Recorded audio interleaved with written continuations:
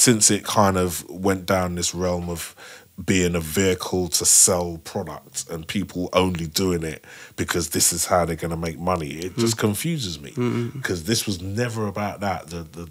The price was the experience of just doing it. Do you know what I mean? That was why it was worth doing. Yeah. And also props, you know what I mean? If you're good at what you do, if you've taken out a few people in a battle, you know, if you've shown and killed a cipher, you know, that's currency. You get me? Killer podcast. KillerOfficial.com. You need the Television app. 24/7 mini documentaries, podcasts, live shows, DJ live streams, top fives, subscription packages, plus products for all your podcasts and street culture sports. Download it from the App Store for free today. Beatbox created. And we're here to talk about world music and street culture. Killer Podcast. Oh, here we go again. Ladies and gentlemen, Killer Podcast, live and direct, Central London. We're as central as you need to be, choose to be, want to be. If you're anywhere else, you're in trouble. Big shout out to our sponsors, Hodl Warriors crew over at the Crypto Moon Boys Hideout. That's some NFT business for you. Big shout out to all the originals. Big shout out to everybody that's following us, keeping in touch, staying locked on and passing the message around. If you haven't got the Television app, you are in trouble, because that is the source for all of your mixes, your mini docs, full docs, products, and of course the notorious podcast that just keeps on going and going and going. And on that note, oh my goodness, we're in for a great treat. We have a friend of mine, which has been, well, it's certainly been a part of my cultural DNA since the very beginnings. If it was not for this man being on some of my more beloved, historically referenced documentaries, such as the South Bank Show in the early teens of mine, seeing him rap, seeing him be part of the theatrical world, being a part of the breaking world. This is a b-boy right here, and an unsung hero in my books. From Apricot Jam through to Lyrical Feartre, he's been ever pushing the boundaries on how far you can take hip-hop, from Covent Garden in the 80s to now. The Breakin Convention CEO, man of the moment, man with the plan. This is Jonzi D. That was an amazing big up. I had to accept that graciously. My guy. And I was just saying as you came in, I was like, there's certain meters that I like to push when I know I'm in the right course. And having you sitting here is a bonus for me, man. How you been? I'm really good, and it's an absolute pleasure to be here. I've been following the podcast a little bit, and I've seen certain heads on there, and it feels good to be part of that, you know? Because generally, I feel that it's interesting that you said unsung. I feel as though I'm not commercial. I'm a bit under, but I'm not even quite underground, because I guess we've created different pathways. You know what I mean? Pathways, you most definitely did. I think it felt to me like you had seen an area, a gap, a thing, and I know that was unintentional. I think your natural course is to try different things and put hip hop in contexts and worlds way before Saatchi and Saatchi, I might add, way before all of the other sponsors and everything. You were definitely doing it and creating these new lanes of discovery for people, weren't you? Well, I think it's a lot to do with how I've embraced hip hop generally. I come from a time period where I think hip hop was about being as original as possible. You know what I mean? A time period where only you had that sound, or only you dressed in that way. Do you know what I mean? It wasn't necessarily about starting whole trends, but for me, it was about standing out with your own shit. You know what I mean? So a lot of the ideas I had, particularly when it comes to event promotion, was me having an idea and wanting to share it with many people, you know what I mean? So I guess the Apricot Jam thing came about as a result of wanting to work with a live band that plays hip hop, you know what I mean? Let's talk about Apricot Jam for a minute, because we don't want to run up, because we do have a lot of history with you. So for a point of reference, let's get into Apricot Jam. Tell us about Apricot Jam. So Apricot Jam, it came out of a time where amazing events like Flavour of the Month, just want to big up Flavour of the Month. 279, the original open mic scenario, and I remember going there. And back on again. It's back on again, it's back on again. This February, don't miss it. Yes. Hopefully this comes out before that. ASAP. But yeah, man, I remember it was quite gladiatorial, the open mic. Is it gladiatorial? Yeah, the octagon's real. It was intense, yeah. And an MC like me, I was shook in them contexts. Let's just keep it real, yeah? And I remember going there thinking, there were certain MCs that step up and they'll rhyme for like 4 or 5 bars. And if you bounce your lyric or if you do something off key, bam, immediately, boo! Yeah, it was hardcore. Ruthless. Yeah. And I always imagined a space in which it didn't feel that your head was going to the gallows, you know what I mean? So that was part of the Apricot Jam thing. It was having an open mic, and it was about different levels of applause, you know what I mean? Also having spoken word in the place, do you know what I mean? That encouraged more women to go. Because you remember back then it was like a sausage fest. That's right. Certain hip-hop jams. Man United. Bare mans, you know what I mean? So it was really nice to have a bit more balance from that point of view. And also the infamous bring your beat section. Yeah, where you would step up as an MC and instead of complaining about, that rhythm's not the rhythm I want to rap on or this, that and the other, which people used to do a lot back in the day, not so much now, but bring your own beat. So you actually do a beatbox to the band. And let me just big up the original Apricot Jam band, you know what I mean? Richard, Wiley, Cat Cassell, Anthony Tidd, original bass player. These were high-end. Proper high-end, you know what I mean?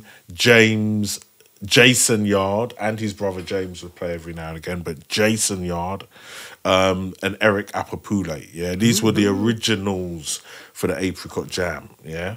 And they were so dope that they could just quantize the beats that you're trying to send them, you know what I mean? Because obviously we might not be in tune, this, that and the other. But, you know, it was just like how a computer would quantize your sound. That's what the band would do, you know what I mean? And then you'd spit, you know? But we had many brilliant MCs come through. We had Black Twang. We had Scientists of Sound back in the day. Scientists of Sound. We had, we had Bassmatic, man. Bassine, rest in peace. At this point, definitely Google all of this because this is some serious intel. Yeah, man. MC Mello. This is a name which for me anyway, for discovering a UK sound, vocalists, you and Mello were the figureheads on, like I said, prior on introduction, the South Bank Show, hip-hop. South Bank Show was an ITV show back in the early to mid-90s, and one of the last, I saw Iggy Pop on there, and that was just incredible, and then all of a sudden this hip-hop thing came. These were like, pillars of like I was just all in. Yeah. By the time I heard you guys, and you were batting back and forth, I think you were on the tube, outside the tube station, so I can't even remember what it was, but like, for me it was like, these are the guys. Yeah. These are the meters. These are the how high you take it. So yeah, Mello. I should have put some records out. I should have done it. You made mad lanes. You made mad lanes. So Apricot Jam was that one of your first kind of live regular nights? It was. It come as a result of DJ Pogo, basically. And big up Pogo. Big up Pogo all day. Yeah, he's in Brazil right now. Lucky man. Yeah. But yeah, man. And he put me on with this company that was running the space, and they said, yeah, Jonzi should have a night. So I had a night, programmed it, and it was just a really creative venture, you know what I mean? Lost loads of money doing it, but hey, who cares? Yeah. That's part of the course, right? That's part of the course. But what I did learn about it is how to have fun, how to do an event that's hip-hop, that is fun, that's open, and that's welcoming. You know what I mean? I've always looked at the more positive points of hip-hop before the whole negative kind of gangster elements became popularized. You know what I mean? I remember, in 1983, it really wasn't about that. It was just about creativity, youthfulness, and this holistic vision of hip hop with the graffiti, the turntables, Holistic, the MC, yeah. Holistic, you know what I mean? yes. It was all one thing, do you know what I mean? Yeah. But yeah, since it kind of went down this realm of being a vehicle to sell products and people only doing it because this is how they're going to make money, it just confuses me, because this was never about that. The price was the experience of just doing it. Do you know what I mean? That was why it was worth doing. Yeah. And also props. You know what I mean? If you're good at what you do, if you've taken out a few people in a battle, you know, if you've shown and killed a cipher, you know, that's currency. You get me? Yeah, I think the street culture stops right here. The buck is here. The buck's in the building. All right. So this is these parameters in which you create your art. You're right. There became this interest of currency. Like, what value are you getting? Why are you doing it if you're not getting paid? But this was and still can be found, of a time where you would, unbeknownst to you, you were delivering teachings and basically showing people roadmaps. Like, Jonzi, you were up there doing something like Apricot Jam of its time. I can't think of anything that's been matched by it. I really can't. You know, this was, of course, it happens in you know, dribs and drabs, but we're talking about something that was so regular and made such impact and introduced the likes of me to the mellows and black twangs and, you know, scientists of sound, you know, big up our kill, you know, who all orbited around here in the North Wheezy as well. So, you know, it's fundamental that people get the idea and understanding that you can't just, you have to have skills. This is not a spectator sport. That's right. I remember when Skinny Man, he smashed it down there with Mud Fam. I think it was it was the two icons. Well, they're two icons for me anyway. Chester P and Mongo. You know what I mean? But them three, and they did an Apricot Jam, absolutely killed it. Big up Skinny Man all day. And Mongo, big up Mongo and Chester. All of them. But yeah, man, I think for me, it really was about pulling together a couple of different scenes that I was on at the time, because I was on the spoken word scene as well. So I was really enjoying this other way of looking at words and telling stories, and it not necessarily bound by the bars of the beat. You know what I mean? And my style was definitely a cappella worthy. You know what I mean? It would flow all over the place. You know what I mean? Stretching the vocal boundaries, stretching what was the rigidness of rap. Yes. I mean, I was influenced, you know, by people like Freestyle Fellowship back in the day, who would use their voices like instruments. Yeah, because they just roll into a almost like jazzy, like roll into some notes and tunes and flip it. Yeah. Big up Mike and Lion all day, that dude. But yeah, I think also for me, there was a real creative aspect of the form that I was more interested in at the time. There was this early 90s vibe, which there was a lot of, one could say, left field hip hop that people were looking at. You know, give me some examples of that. Okay, so for me, Freestyle Fellowship is a very good example of that. Saphir. Oh, you said Saphir. Hell yeah. These were West Coast dons. Yes. Casual, yes. High Rose. And that big battle between High Rose and Hobo Junction, basically a sick battle. Yeah. So I was into that. I guess the East Coast stuff, I mean, you can't front on just proper straight up bars. You know what I mean? People like Tragedy back in the day, you know, KRS-One, Rakim, these classic level MCs, you know. And you know, people like MC Mello, I put them up in that category. Do you know what I mean? 100%. Far Side also took the jazz flow and really flipped it, made it more pliable to like albums and. That four-way dynamic of just each one was a different character. Yeah, man. I love that. Yes.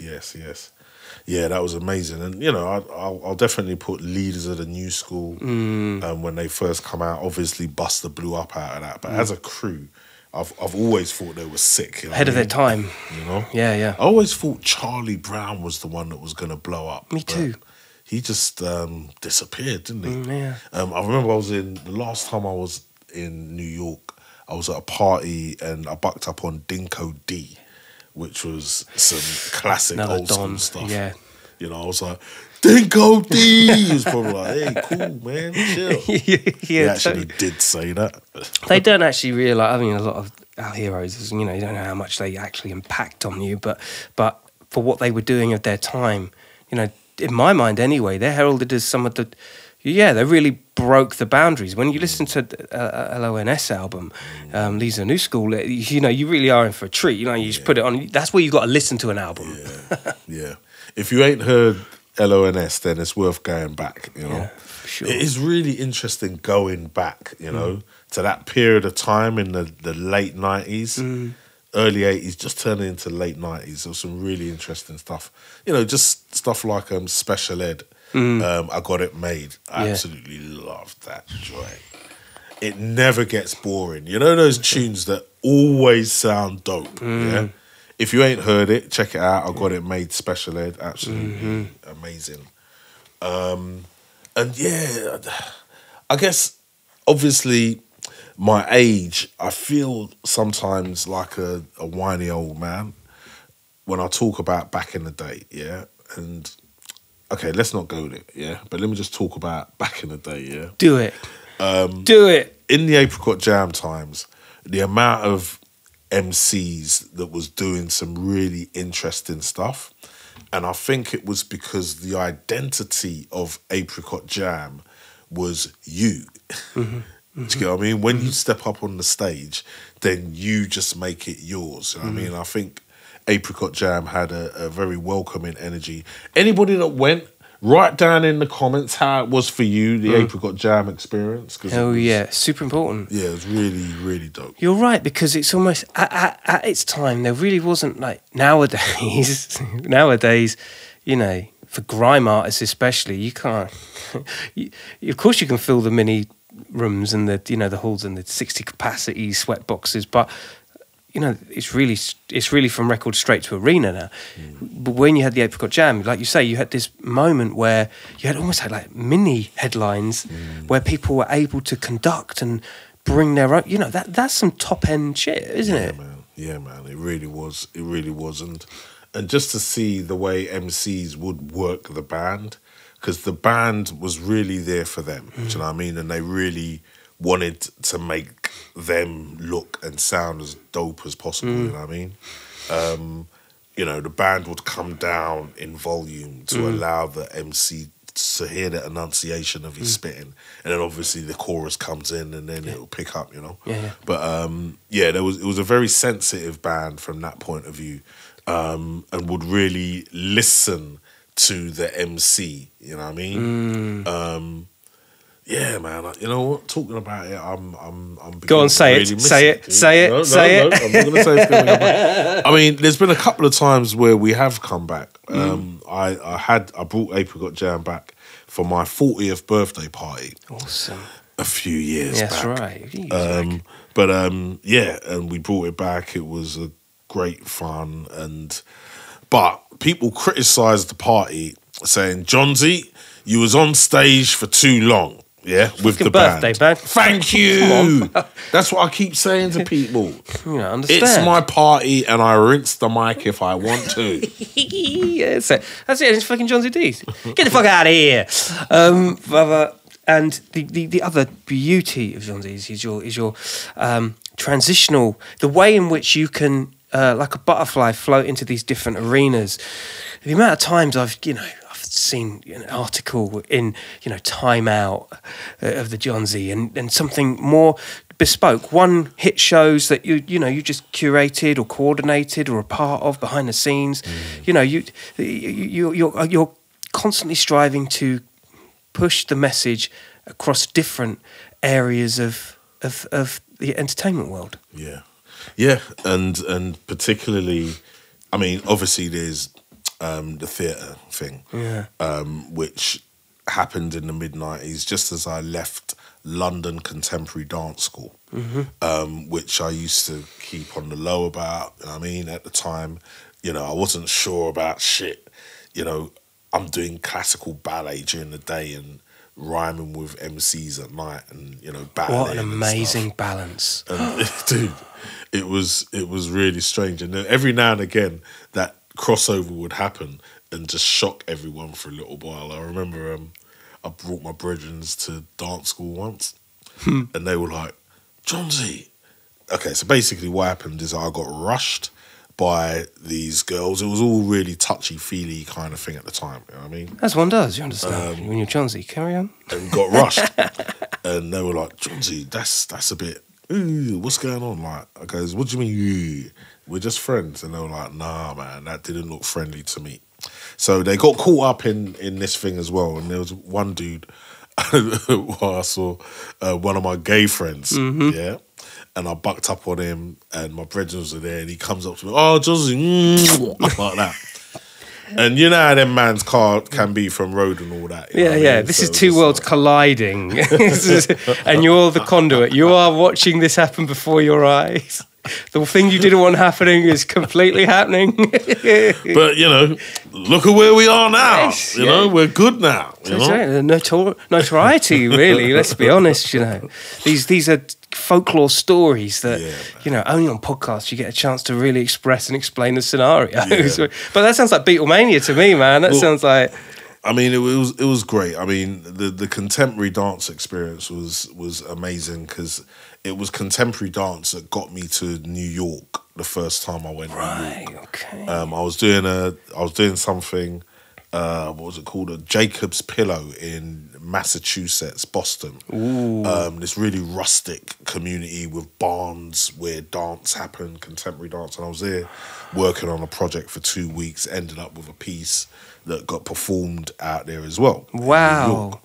So for me, it was contemporary dance that got me to the birthplace of hip hop. You know what I mean? Wow. But equally, I remember connecting with an MC called Sharkey. That was her name. She goes by the name. No. Yeah, she goes by the name of Hanifa now. But she's from Yonkers. But she was working on this project at the time in the early 90s using this thing called a website. And I was like, what's a website? This is pre all of that internet business, you know what I mean? And she invited me to the launch of her Guillotine internet party. Guillotine because it was for the heads. And oh my God, that is awesome. What a great... It's a dope name. But yeah, she was one of the first that I ever heard to do it. But the executioners were at this party. And I was spitting. This is the first show that I did in New York. So it was like, oh.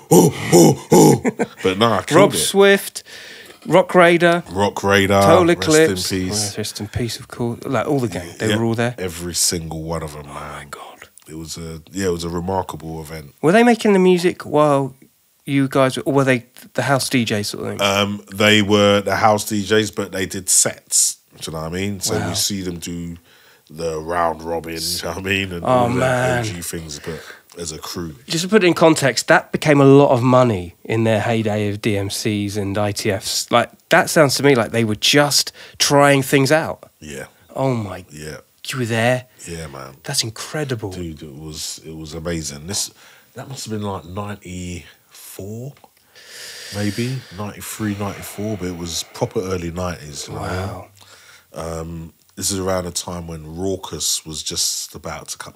No, it was before that.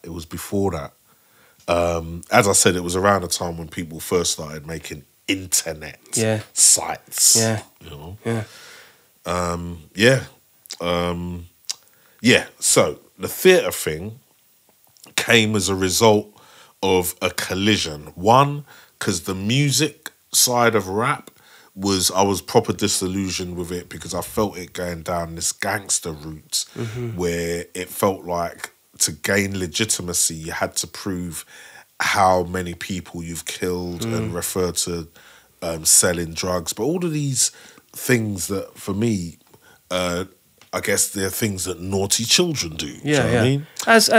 As penned by OC Times Up, you know, right? It was, you know, there was this fraction of, you know, a lot of the DITCs of the world and whatnot, they were promoting music to get out of that situation, right? But then there was this, ever pressing industry that was pushing through, you know, the bands and acts we know and love now. But at the time, it was like totally, you know, it's fragmented, wasn't it? It really was derailing. It really was, and for me, it was obvious to see that happening. You know, because I remember how powerful Public Enemy, their position was, and the power of their voice, and it was almost like that's where things kind of switched. You know, once Professor Griff got blamed for anti-Semitism, and then the Public Enemy just split up. Yeah, and things just went really weird. But simultaneously, you've got NWA that are just starting to get big and blow up and stuff. And I'm thinking, if you're talking about anti-anything, their name is Niggers with Attitude. And for me, the introduction of that word into just normal language, I remember that shift as well. I remember it was something that was, you know, what American comics might use. But to see that become translated into regular language, you know, I just remember thinking, "Ooh, do I join in to this?" Well, this is the problem, because I get it. Like, there's an ownership to the word, but at the same time, it plays in the hands of BBC, man. Just, you know, where they'll censor word like motherfucker shit, but they don't censor that. What the fuck's that about? It's almost psychologically. It became the norm. Yes. And everyone was like green lighting it, and it's like, nah, man, like that shouldn't be part of the.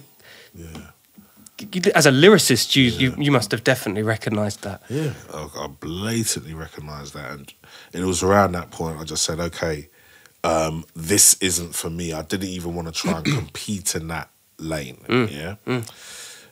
Simultaneously, contemporary dance is looking proper weird. People are just doing some weird shit, and I get the idea of searching for new ways of whatever, but more time I'm seeing people just bombarding us with your weird issues, and you're basically wanking off in front of us and calling it art. Not literally, but figuratively, you know what I mean? And for me, I just thought, nah, I don't know if I want to be part of this way of doing contemporary dance. I was also never into the commercial shit anyway, just generally as an artist, so I wasn't looking to bring the dance in that way. So I found my own lane. And it came as a result of being frustrated with all of the existing spaces to express, you know what I mean? And I just thought, let's just fuse these things. Let's fuse the hip hop. Let's not be running away from the contemporary dance. You know what I mean? And it felt like a really comfortable place for me as an artist to sit. You know, but equally. So at that time, I made a couple of pieces. Aeroplane Man. Yes. What? Did you see that? Did you ever see it? This is what I remember in Time Out and things like this. Like these pocket events that you were doing, and it's like, dude, that's crazy. Like, I think I even did a gig with you as one of your events as well, wasn't it? I can't seem to remember. What I do remember is bringing you and Reveal, big up Reveal, Poisonous Poet, big up Doc Brown, you guys, Low-Key, all of that crew. See what they're all doing now, right? Man's on Star Wars, you know. Doc Brown, I see him on Star Wars. That was it. I was just like, you have hit a particular level, echelon of fucking cool. Of just cool, dude. Like, big up Doc Brown. Big up Reveal. Big up all of them. Tony D, what he's doing. Amazing. So, I'm very impressed by them, mans. But I remember me, you and Reveal going to the South Bank. That's it. And there was something happening there that I was on the panel of, and I brought used to with me. That's right. To talk about hip-hop, I guess. Yeah, something like that. It wasn't the first time we'd, connected, but I do remember, again, it just fell in the timeline of all the different, oh, you doing that? Well, I'm doing this. Poof, that's Jonzi. You doing that? I'm doing this. Does that ever... tread carefully here because I suffer for the same fate. What is immediate now in the commercial world becomes future nostalgia. And we all like a bit of comfort where that's concerned. But at the time, you know, I'm definitely non-conforming when it comes to commerciality, and things have to have a level of integrity to it that isn't whip-cracked by anything behind the scenes. Does that become a hindrance? Is it a challenge for you? Well, being so integrity-minded and thinking outside the box and pushing forward in areas where you wouldn't normally, just because or they wouldn't normally, rather. Well, firstly, I was thinking about my life, and I've always been in theatre. Do you know what I mean? And I think that this voice that I've been pushing in the theatre, it's because it's always been there in me. I've always been doing theatre. I've always been hip hop as long as I can remember. Obviously, theatre will come before hip hop. Actually, do you know what I mean? But yeah, and because I'm in it, that's what I'd like to express. You know what I mean? And I didn't even. I'm doing this as though for it to be massive. Yes, if you're not watching and listening, these hands are expressing seismic. You know, that's it. You know, it wasn't meant to. I didn't imagine it getting big. I just imagined it being, this is my little USP in how I do theatre. And when I realised that it's not, it's actually a way that anyone can do theatre, then it just clicked for me. And then that became my whole journey, which is to make sure hip-hop is a theatrical thing. Do you know what I mean? That we can use hip-hop to make theatre. We can use hip-hop dance for the movement. We can use text from MCs. We can use music from producers, beatbox, to create any kind of soundscape you want. And graffiti as art. I remember I did a piece. Not many people know this. Exclusive. I did a piece called Tag. Maybe some people have seen it. Tag, just writing my name, and it's a piece which is a story of a graffiti artist talking about why he became a graffiti artist and a battle he got into. A very simple story. But the story was told with 4 massive graffiti sculptures as you walk into the building, yeah? And you can barely see what it says, but it does say order, 5 letters. And as the piece starts, it goes dark really quickly, and you hear spraying. And all of a sudden you hear these dogs coming in and running, so it's like this guy got caught spraying. And then slowly the lights come up to show the same space again. But as you look closely, it starts to drip.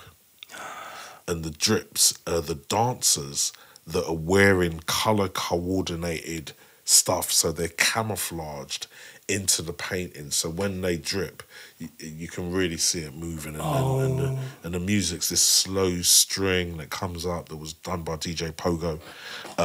But yeah, and I created this piece with these amazing dancers and a great spoken word artist called John Berkovich. Rings bells, yeah. And some amazing dancers. BBoy Little Tim was in that. BBoy Kofi was in that. Katy P was in that. A guy called Halil, German B-boy, and a dancer called Tommy Franzen. He's all over Britain's Got Talent and stuff. Not so much Britain's Got Talent, and Strictly Come Dancing. He's a choreographer there. But yeah, basically that show was some amazing doo-doo, and I think I might have to bring it back, actually. Bring that shit. That's incredible. Yeah, I might have to bring it back. Where's it come from, Jonzi? Where's this? Do you just sit there, you know, just thinking, waiting for the universe to like pop these ideas into your head? Like, this isn't normal thought behaviour, right? This is crazy. Well, for me, it is. I think it comes from the most exciting times that I had when studying. Yeah, choreography classes. I absolutely love just sitting down and thinking of concepts and reasons to make movement. Do you know what I mean? So because there's that, and then there's this wonderful, undefinable thing that's happening in street culture with dance and different dance forms constantly happening and shifting and becoming professional and becoming technically very distinct. Do you know what I mean? And all of this is just great food to now make theatre, you know? And theatre should be free. Like, I remember you saying at the top here, and it's something we've talked about before, like the whole idea of regimented with rap. Rap is this and we do it like this. You know, the flock will always lean towards the thing that probably sells the most, or the thing that will get the greatest chin scratch. Yeah.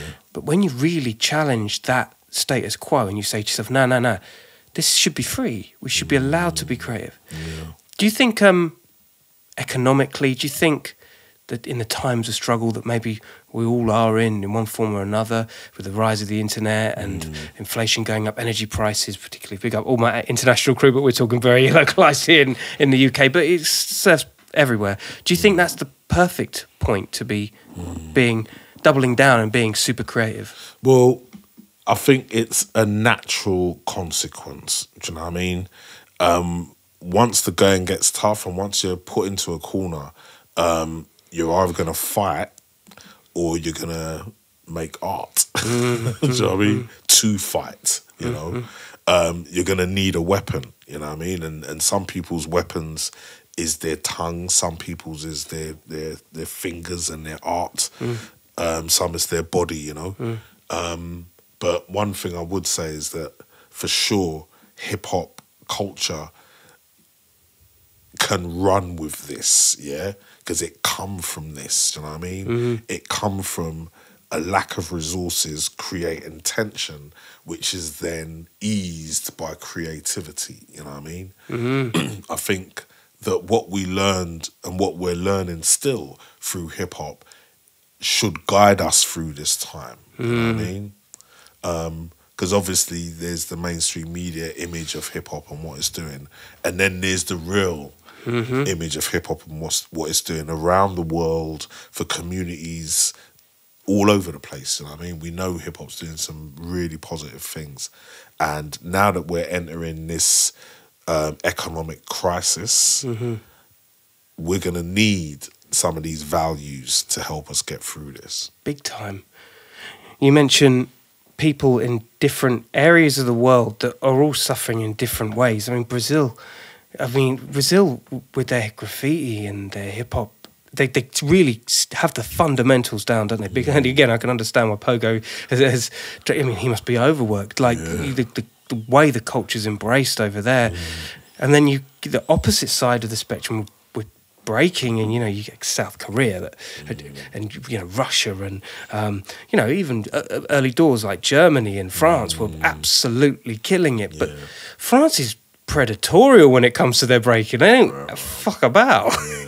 They keep these foundations really pure, don't they? Yeah, they really do. And I think that it's deep, because culturally speaking, there is a facet, and particularly in this country, England, where things go through fad, and they're not really sat into as culture, do you know what I mean? And I think to a certain extent, breaking has suffered from that, in London in particular, not so much around the country, particularly up north. I just want to big up Newcastle about now for Just Jam, which is going to be at the end of the month. I'm going to be at Just Jam. Check out Just Jam if you don't know Just Jam. Check that out. Yeah. And also, failing to mention, Blackpool is going to be another hot spot for you, and the convention and all the offshoots, the octopus arms in which you're curating and getting involved in. Okay, I've got to talk about that. Breakin Convention this year, the 20-year anniversary of Breakin Convention. We started in 2004, and we've pretty much maintained the same values, which is the best hip-hop from around the world and around the corner.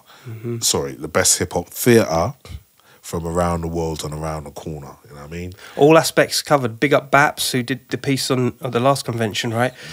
Walked into that place, like, boom, yo, there's B. Yeah. Hold tight. There's a lot of really good graffiti. We've had amazing writers from around the world over the years. I'm not sure who's coming up this year, but they will be dope. That's all that matters. Big up Letty, who I work with, who hooks up all of these amazing writers because he's got lots of friends in the writing world. Big up Letty all day. That's what we need. That's it. So, 20-year anniversary, we start at Sadler's Wells Theatre, and every 3 years or so we'll do a national tour. So we're definitely doing a national tour this year. But what's different about this year for London is that we're doing Breakin Convention in different venues up until the main event at Sadler's Wells. So we're going to start doing a choreo poetry session at the Yard Theatre. It's a collaboration between poets and choreographers, yeah? So we're going to see how poets and dancers create stuff together. Don't know what's going to happen, but the work is going to be made in 2 weeks leading up to the event. But we've got some really interesting artists involved. Don't want to mention them yet because they haven't signed a dotted line. But that's just around the corner, March the 11th. So look out for that. Then we are doing the Place Theatre. I've just come back from working with the Soweto Skeleton Movers in South Africa. Wow. I was there for a couple of weeks in December, and this crew is just sick. I remember first seeing them on the street, a place called Vilakazi Street in Soweto. Okay. And their style is like enough bone breaking, these crazy hat tricks, and yeah, they're mad flexible. And yeah, they've got a beautiful story behind them. What's their name again? What's their name? Soweto Skeleton Movers. Google that. Yeah, definitely Google that. And that's going to be at the Place Theatre on the 12th and the 13th of April. But yeah, this new show, they've been to London a couple of times.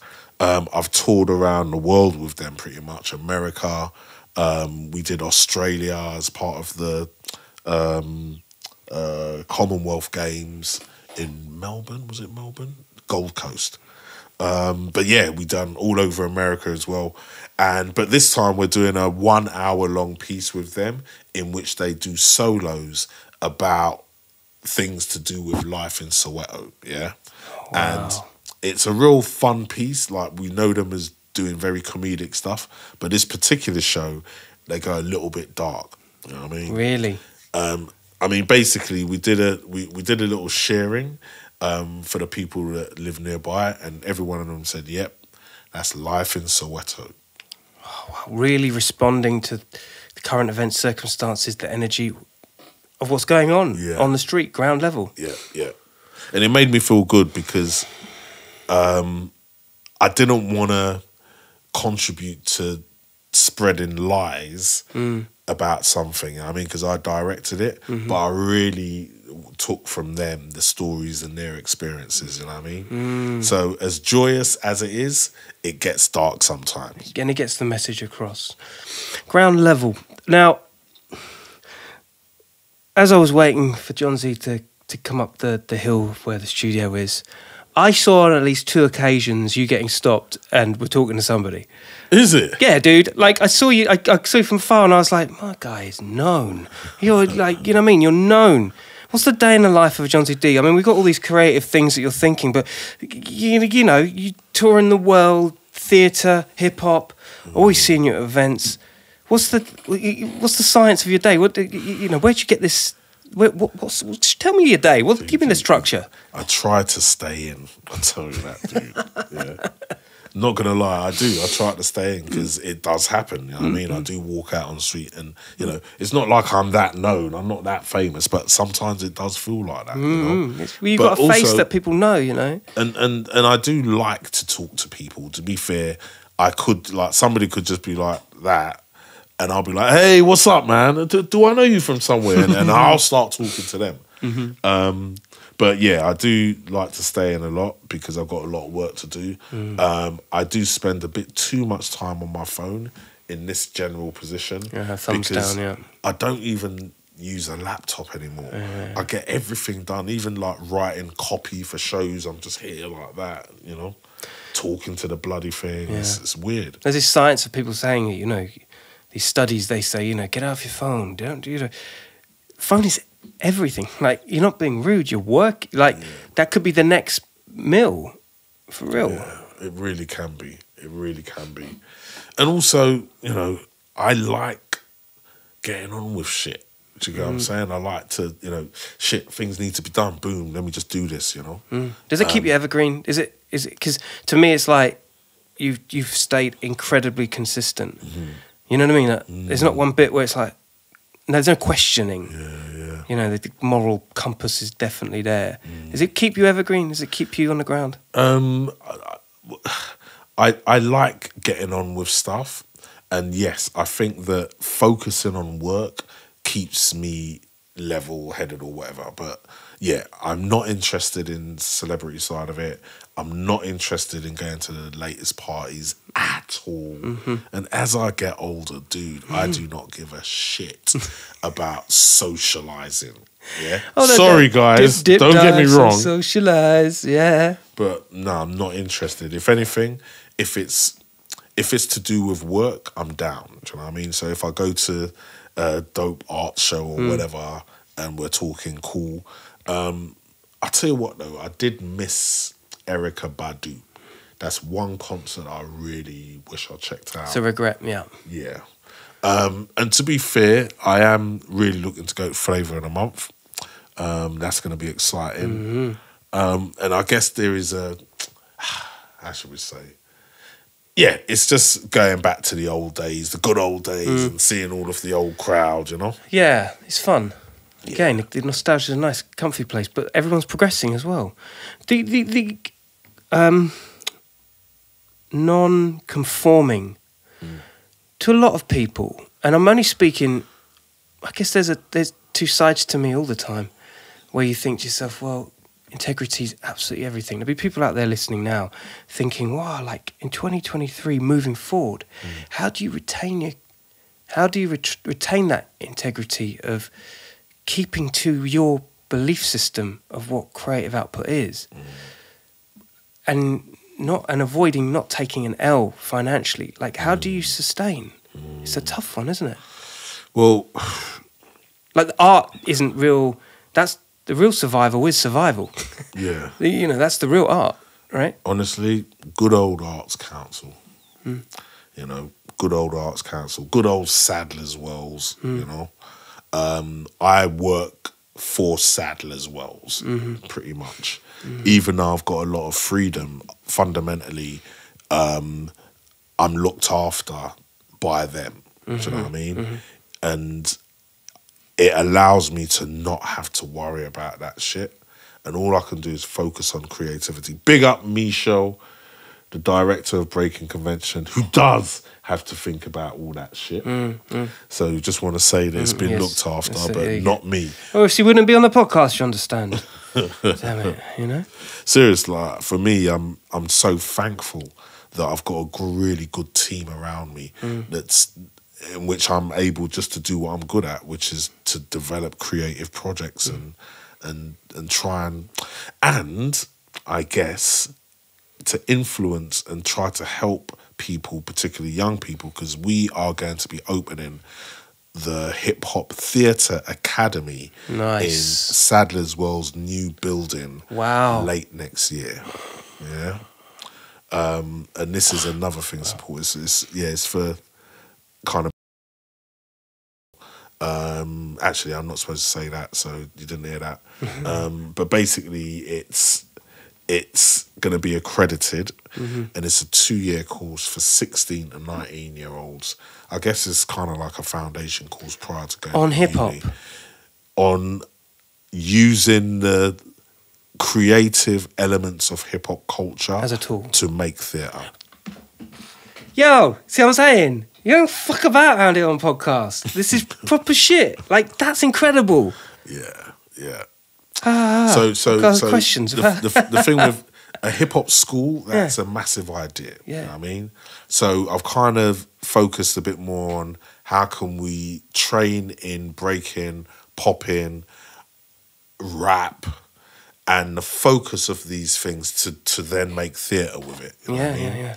So, it is about technique. I do want people to learn and break down technique together within a peer-to-peer training structure, but with focused teachers. So I'd like to be able to bring in different people who can workshop different ideas in relation to breaking and popping specifically, and also hip hop dance, as in the social dance aspects of it. You know what I mean?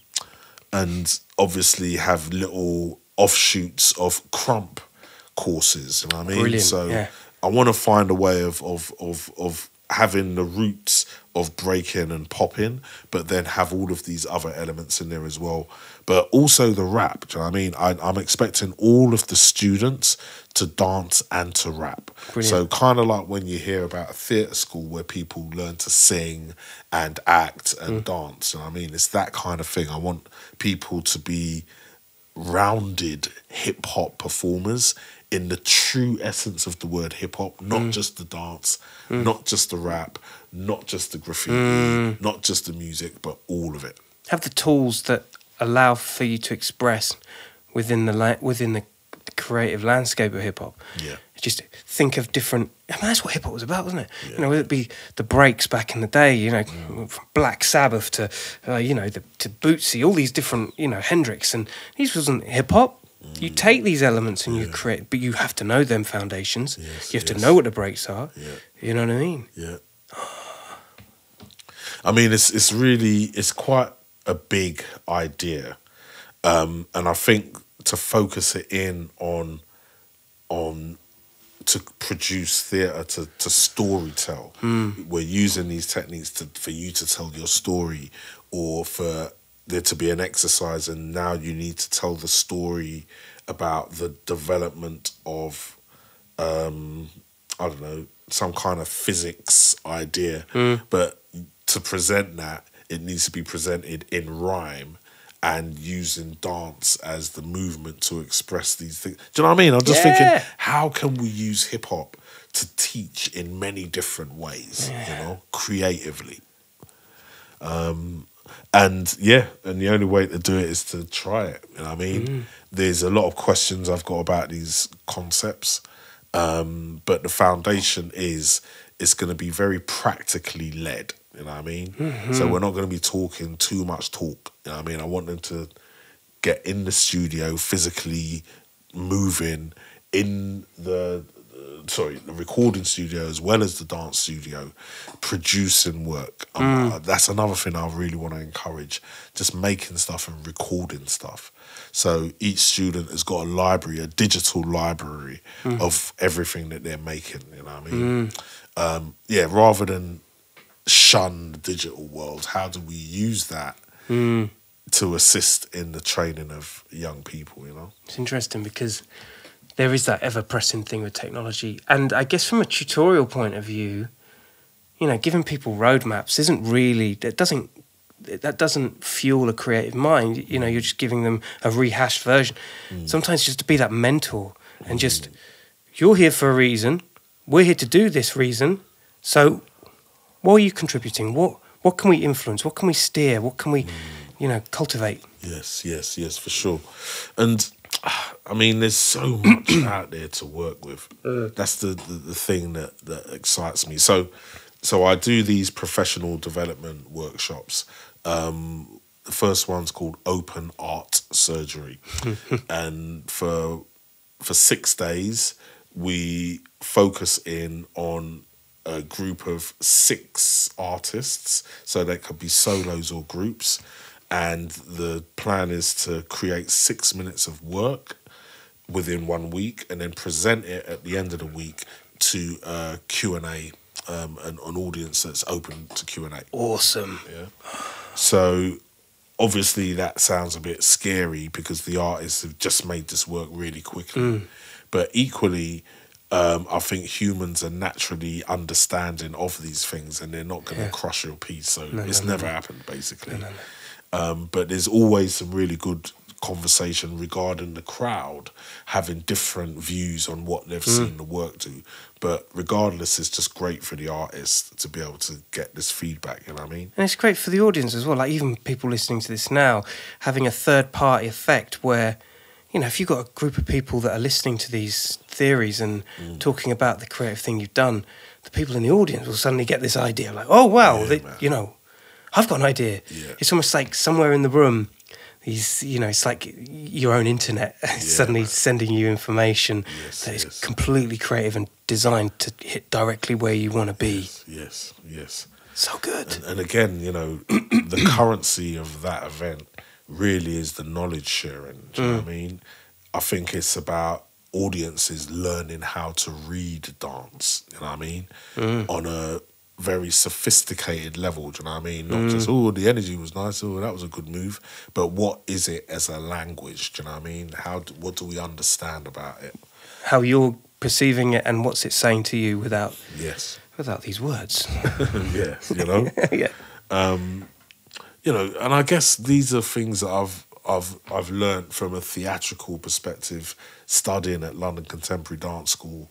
But I'd like to think that I don't make it seem hoity-toity. No, I can't imagine. I mean, I don't know if anyone's getting the energy in here, but there definitely is no hoity-toity going on around here, mate. Yeah. This is as raw as it comes. It's fantastic. So this is really again, you're getting the idea. This is the playground of the mighty Jonzi D. And this is the future. This is the way it's looking for you right now. Did you ever feel like it, the energy's coming from somewhere? It doesn't feel like it's ever going to stop, right? You know? Yeah. Well, I'm the last of 6 kids. And I always maintain that the energy comes from family members that have passed on. You know what I mean? My mum passed away. My dad passed away. 2 of my brothers passed away. Rest in peace. Wow, okay. But I think that I think their energy exists still and it's with me all the time, and I feel that I'm doing it with them. It's not even doing it for them. You know what I mean? So that is quite a motivating thing. Yeah, and just the people that I love that's around me now, my family. It's always a motivating feeling to have. It's your reason. You should get up in the morning. Yeah. Fuck, I love that. See, it's everything, isn't it? Yeah, man. Roots. Yeah. What for and why? You know. And